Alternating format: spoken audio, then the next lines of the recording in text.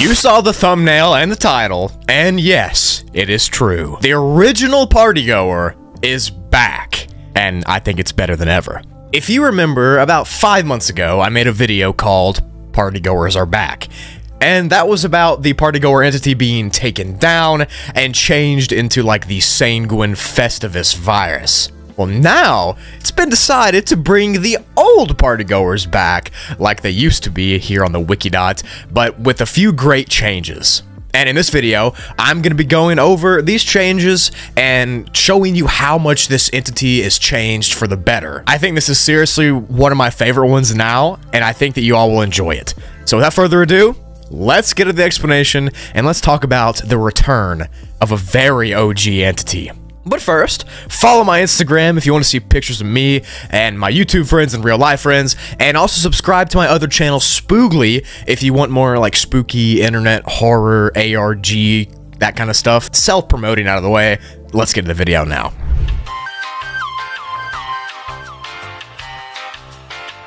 So in this video, I'm going to be going over the Partygoer entity as we now know them, and specifically, I'm going to be pointing out the different things that have changed about their physical appearance, their biology, their minds, and their home level, as well as some of their behaviors. You'll know the differences when you hear them, I'll point them out, but let's go ahead and get into it. Backrooms entity number 67, or the Partygoer, has been classified as a class IETS 5B rating, Chimera. So Chimera is like an entity that is highly intelligent and aggressive, and it poses a threat to anybody who encounters it. The actual word Chimera is a Greek word, and it's pretty much a mishmash of weird eldritch horror entities and faces. Pretty much the worst imaginable creature you could think of is a chimera. And that's why the Partygoer entity has been classified as that. Thank you to Raycon for sponsoring this video. Listen, man, I'm a YouTuber, so I sit at my desk all day and do nothing. And a way that I found to counteract this sitting all day and doing nothing is by taking these long, mysterious walks through my neighborhood. And I will never be able to go on one of these walks without having Raycon on me at all times. Raycon is absurdly affordable, which in my opinion is the best part about them. They come in a bunch of cool colors as well, and blue's my favorite color, so that's perfect. They offer that crisp audio quality that we're all looking for at half the price of the leading premium brands. They also have a 32-hour battery life and an 8-hour playtime, which means that I can listen to my 10 hours of Backrooms humbuzz 3 times in a row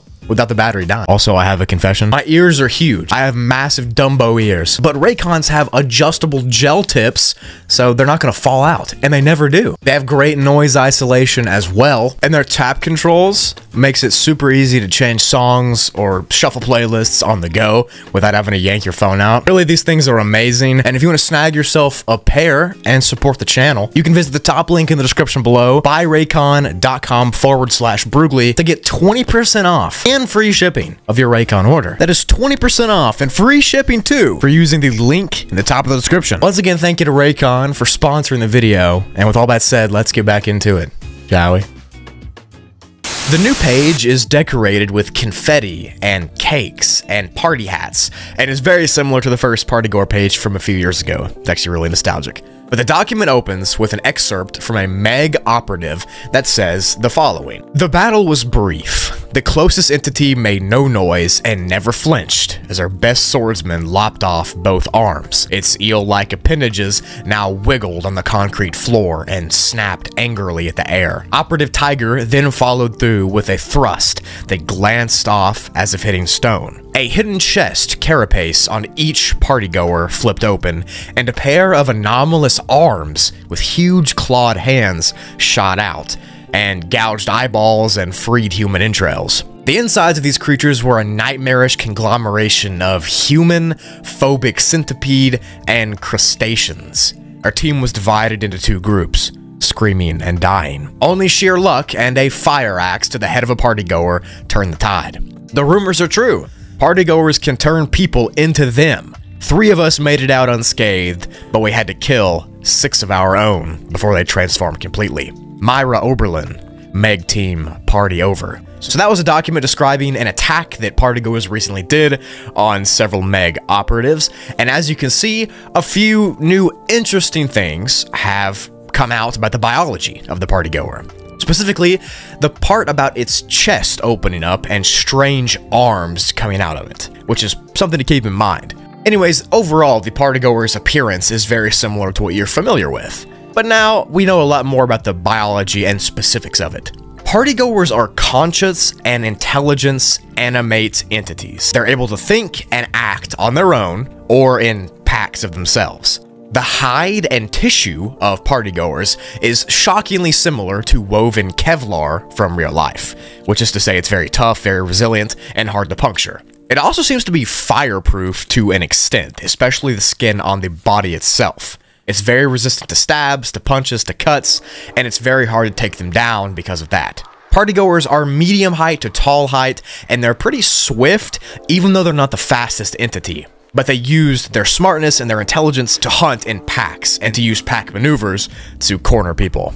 They have that yellow skin draped over a decently thin frame, eyes and mouths are slit cut into the skin, and they look like Play-Doh, to be honest. Their arms are long and they're spindly, and at the end of them is what seems to be mouths with teeth on the palms of their hands. The main new thing that you need to take into account is the strange arms that come out of the partygoers' chests and the arms of the actual partygoer itself. And the mouths on the end of their actual hands is how the partygoers transform their prey into other partygoers. They latch on, kind of like an octopus suction cup thing, and when they unalive you, they will then start the transformation. But more on the biology later, I will get into the rest of it, but let's talk about where the partygoers come from and where their home level seems to be. The partygoer origin level and habitat is actually up for debate amongst the people inside the Backrooms. They are 100% able to move from level to level, just like Wanderers can, using the same entrances and exits, but the actual home level, where they come from, is a mystery. Of course, the level's been named Level Fun, but what is Level Fun, and why do partygoers live and come from there?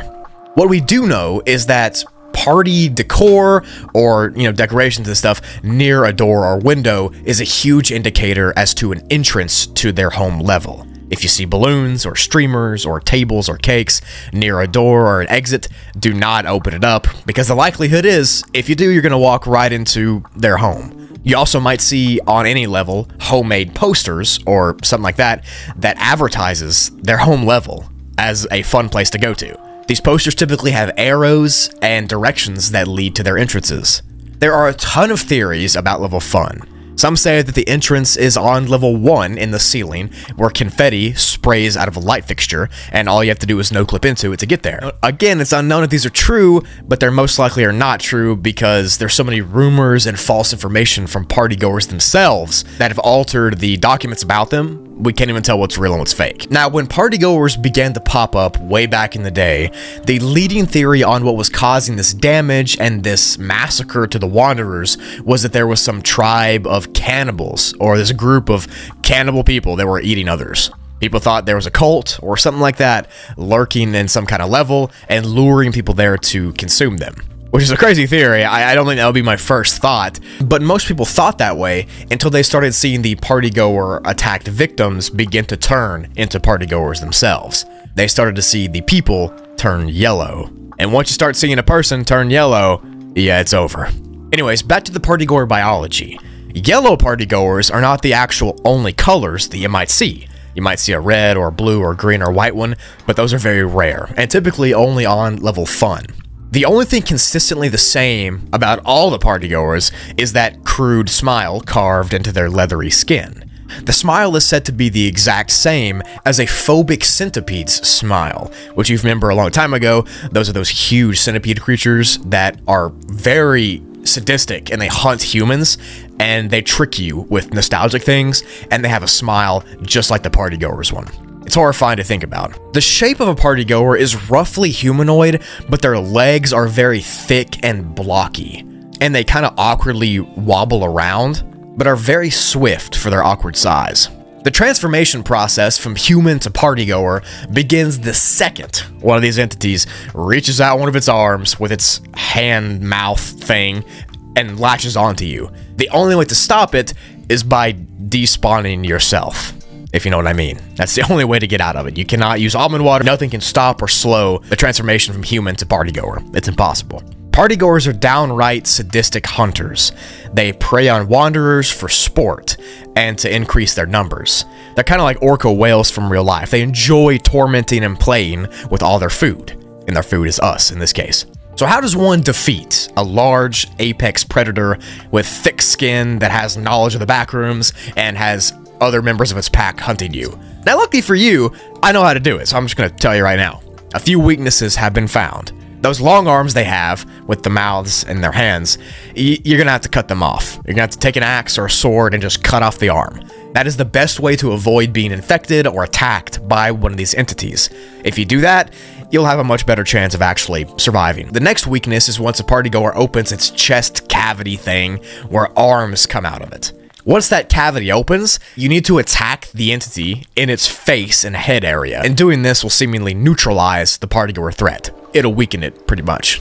Once a human starts to turn into a partygoer, their hearing begins to get reduced, their taste and sight and touch, and the ability to feel pain start to decay, and all of their sensory things like sight and sound are turned down. And then eventually they'll turn into the partygoer, and that's when you'll get adopted into a partygoer pack or group.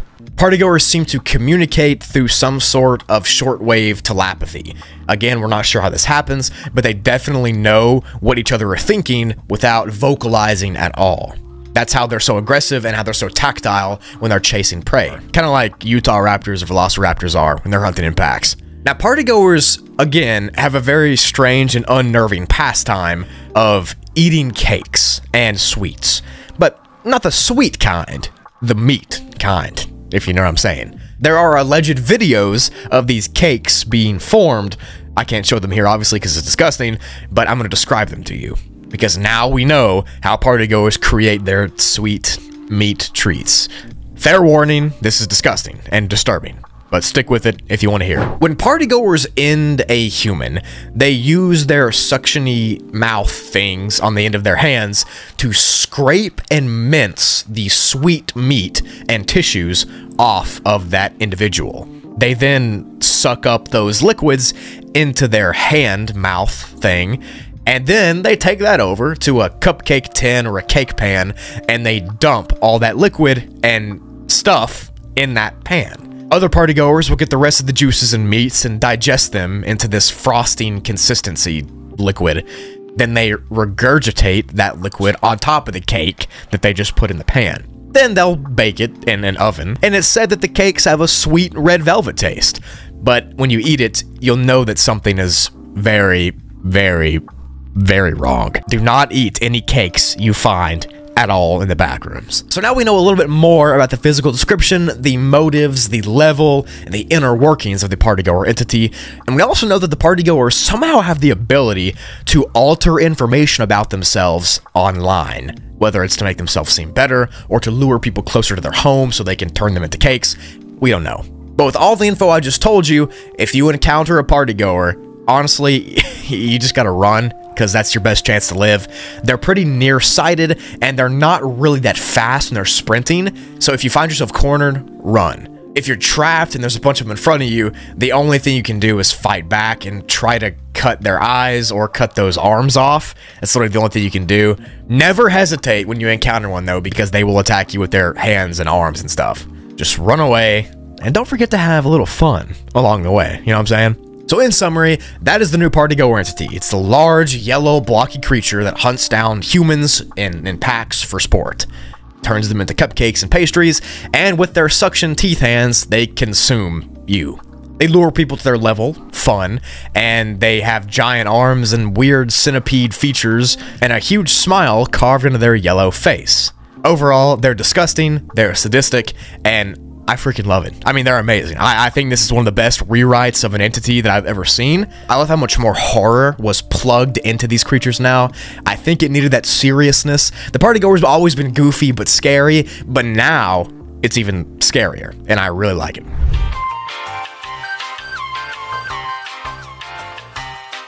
Anyways, I'm done rambling. Hope you enjoyed the new entity, or I guess the old entity. If you did, leave a like on the video. Tell me what your favorite thing about it is in the comments. I'm interested to see what you have to say. Let me know if you enjoyed this video too, of course, and let me know what other entities and creatures and levels that I should go over. Like I said, I personally love this creature. I always have liked it, but now I love it even more because I feel like it's been taken more seriously, and I just hope to see more entities be like this. Anyways, thank you for watching, and I will see you in the next video.